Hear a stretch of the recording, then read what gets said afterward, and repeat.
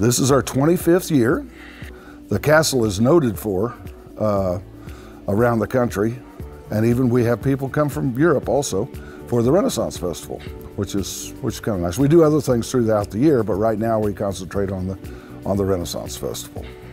What happens is the Queen is escaping the humours of London and coming up north. We're in the North Riding of Yorkshire, near the Scottish border, is the setting for Castleton. Every week there's a different visiting royal that's coming to court because our Queen is single. And everybody in Europe wants to be part of that. And when the Queen came, we go, holy mackerel, we better get ready for her. So we invite in all kinds of acts from around the country, and even Europe, other places. And all kinds of merchants come in with handmade wares, and they have them available for all the royalty coming, which means all the patrons coming and buying tickets. So they're definitely the royalty. And all kinds of food and jousting, sword fights, just about anything you can think of that would have happened in the late Middle Ages, early Renaissance. Well, the shops have a lot of handmade wares.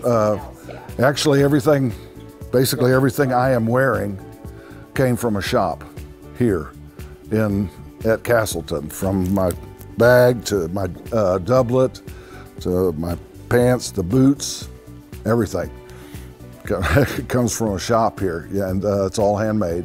It's a lot different this year. We've had to eliminate some of the inside theaters that we have and keep that to a minimum. We have sanitation stations all over the place. We ask people to wear masks when you come in and when you go into any building. And our crew is going to be vaccinated. When they're fully vaccinated and have the 14 days afterwards, then they will have pins like this showing that they are vaccinated. Yeah, go online for more information and to get your tickets at okcastle.com.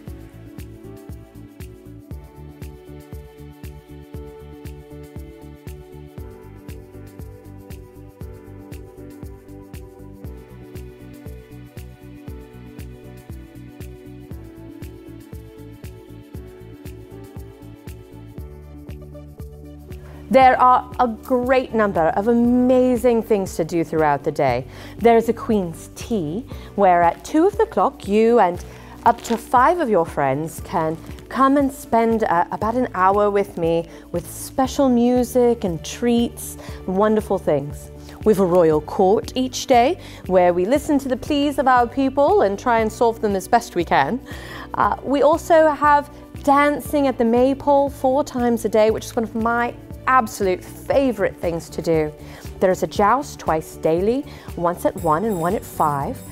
We have a human chess match in which everyone fights for the squares, and that's amazing fun as well. And Birds of Prey show, where you can see all my falcons from my eyrie and all the different birds and how they participate in hunting for food for our table. Yes, now I've got several wonderful knights, including a lady knight, Dame Eden. And she was my favorite, as I'm a little bit girl power, you might guess. And they will compete each day to see who shall win the prize and the honor of my favor. Well, lucky me, I am going to have 6 different suitors arrive, one each weekend, to try and win my hand in marriage. Now, I'm not entirely certain that I'm going to choose to marry any of them, but it's worth hearing what they have to say. Maybe a good alliance can be struck. We do have a royal quest each day, and you may make the decision if you want to be made a knight or a lady, a dame, which is a lady knight, or a lord of the court. And that way you'll be tasked with a grand adventure all throughout our festival to learn more about the festival and about the time that we live in. And at the end of that, at 4 o'clock, you'll come into our grand court here, and we will dub you either a knight or lady, dame or lord. It is a magnificent thing. It's one of my absolute favorite things and one of my precious moments throughout the day. It is for all ages. I have made very, very wee babes all the way through. I think my eldest was 78 so far.